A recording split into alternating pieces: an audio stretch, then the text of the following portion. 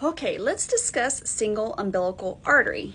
In a normal umbilical cord, there are two arteries and a vein, as seen in this picture.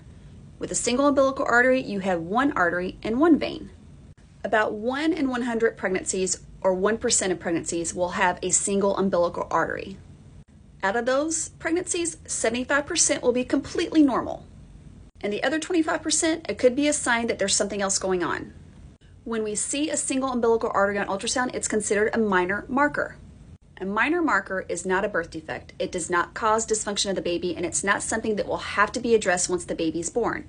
It just means that when we see a minor marker, we need to look for other minor markers and/or a major defect. These findings could suggest that there's something chromosomally abnormal with the baby. If we do not see any other minor markers or major defects like a heart defect, then we will just follow the baby's growth throughout pregnancy to make sure the baby's growing appropriately since it only has that one artery.